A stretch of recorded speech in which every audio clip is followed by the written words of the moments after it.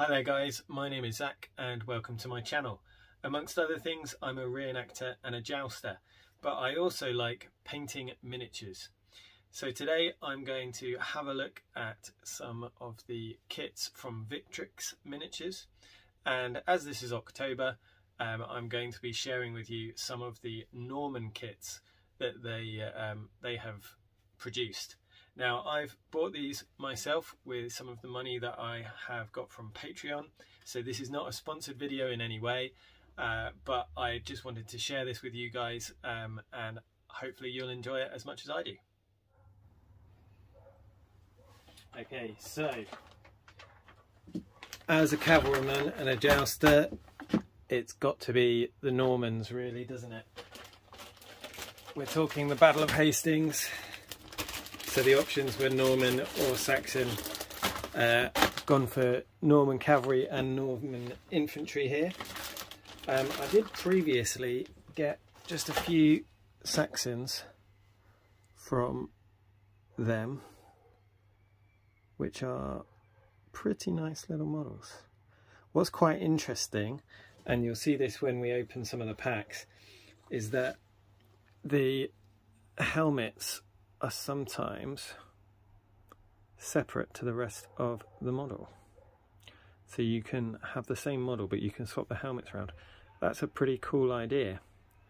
So well done Victrix for that. They came with this nice topper and the plastic bags, which I've not really seen before. Most of what I've bought in the past have come in boxes. So hopefully the models inside will have been protected well enough. Let's open it up.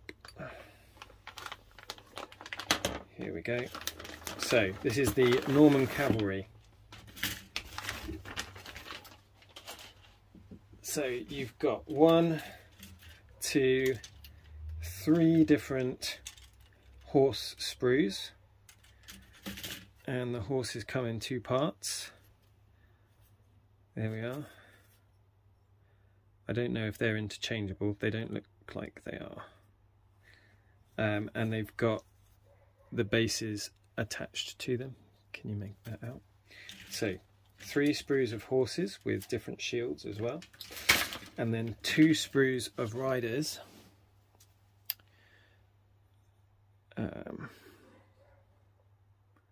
Yeah, they've got lots of different head versions, so you can use these for the earlier 1066 style down here, or you can go a bit later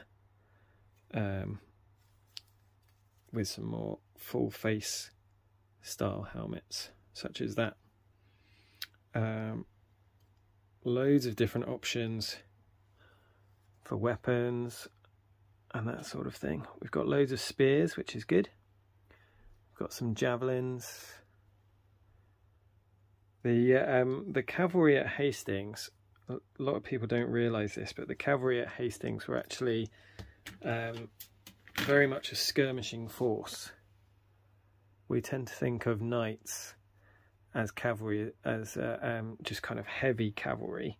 Just the only job they had was to break through the lines, but that wasn't really done at Hastings. So there we go. That is the cavalry sprues, and then here are the Norman infantry sprues. Now, obviously, the Dark Ages is something that people are trying to get away from, but I completely understand. Not as in they're trying to get away from the Dark Ages, but they're trying to get away from the term the Dark Ages. But I completely understand why a company would use that term, because that's what people think of. You know, it's still a term that's in everyday use. It's a bit like chainmail. This guy here wearing some lovely chainmail, which any reenactor would tell you is completely not allowed. You're not allowed to call it chainmail because it was only called mail in period. But hey, that's our language at the moment. So let's have a look. We've got, I think that's the command sprues. So we've got 2 command sprues with 1, 2, 3, 4, 5, 6 bodies on each. And then we've got the actual soldier sprues, which are 1, 2, 3, 4, 5, 6 soldier sprues, which have got 1, 2, 3, 4, 5, 6, 7, 8 soldiers on each of those. And there's a good mix of lightly armoured, so these guys, in fact, actually I say lightly armoured, these guys appear to have just tunics on. And then you've got these guys with some kind of gambeson or padded jacket on.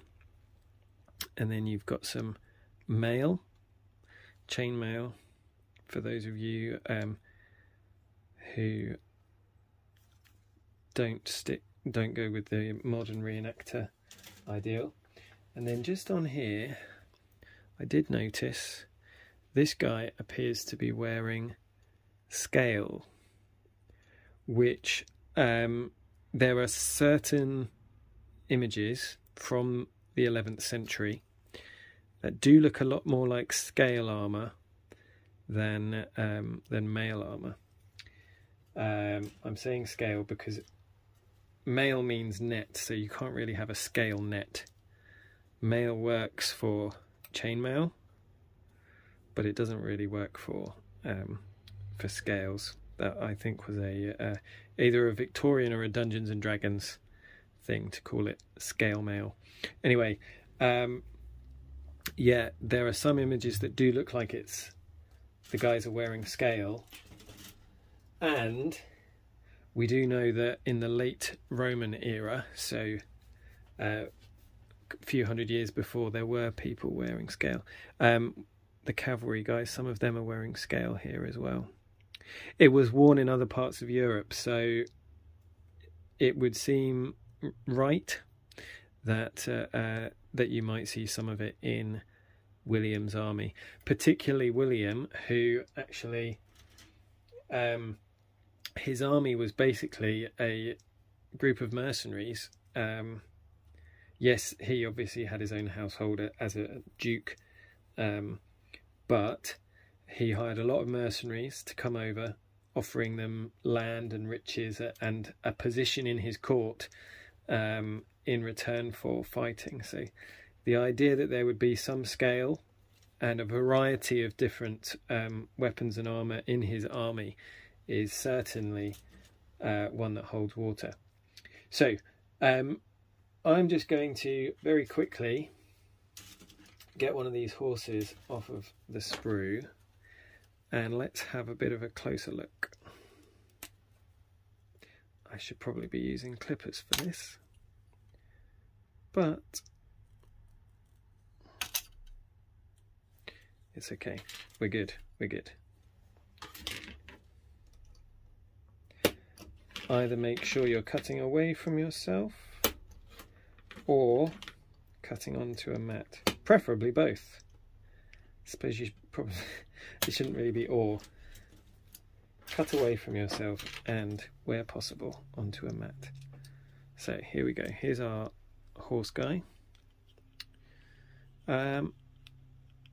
He's a nice boy, isn't he?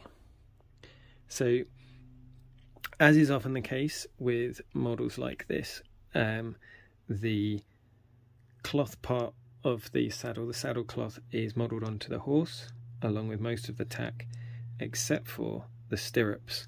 Now, a lot has been said about stirrups in the early medieval period and how they allowed riders to use a lance in the couched position under their arm. Now, I've seen people in Roman saddles use a couch lance extremely well. I really don't think that the stirrup has too much of an effect in that, because you can see here, this is an earlier type of saddle to the ones that that you usually see in jousting, but you can see they've got a high back, and this is what really allows a mounted knight to put as much impact into his blow as possible. The stirrup, of course, hangs down, so the impact coming this way isn't going to have too much effect based on the person's feet in the stirrups. It's the back of the saddle that is going to help with that.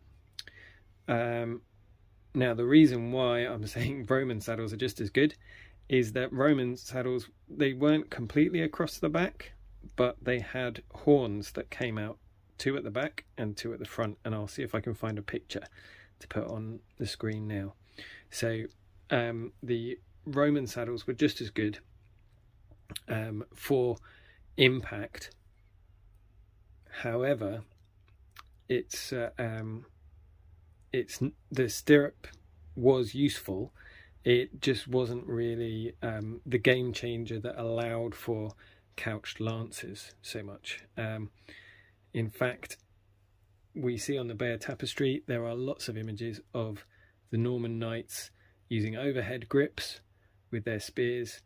You know, it wasn't the couched cavalry charge that won the Battle of Hastings. It was a variety of different factors, but it wasn't just heavy cavalry ploughing through infantry as is often portrayed. Now, let's get this picture, get this guy here. Okay, all right, so this horse is pretty good scale-wise. Now, one of the things, if you've been with my channel for a while, you'll know that I've done a few videos on horse size, because generally medieval horses were shorter than a lot of people imagine. They would often have been called ponies by today's standards. I would say that this horse is probably a bit too tall for a 11th century war horse. The reason why, or one of the main reasons why you wouldn't really want a very tall horse, is that you're expected to be able to mount and dismount in the field without any help. And if you're wearing full armor, whether that's mail or plate, that gets trickier. Apart from anything else as well, horses just weren't bred to be that tall at that point. There's very little in the way of evidence for what we would consider horses over 15 hands high, which is some number of centimeters. I'm not very good at that kind of maths off the top of my head, and in England we still use hands, so apologies to anyone in Europe who uses centimeters like a sensible person. So the way that this it's hard to say for sure, because this guy's got bent knees, the horse has got bent knees. I think this horse is probably a bit too tall from a historical point of view, but actually from a miniature company making miniatures that appeal to the widest number of people, and to be used in games by people who are enjoying themselves rather than aiming for complete historical accuracy, I understand why you would go for larger horses, because people tend to think that the authentic horse size is a bit comical, just because of the way that our minds work. We expect a horse of a certain size to go with a rider of a certain size based on what we see nowadays, whereas those horses just basically didn't exist in the 11th century.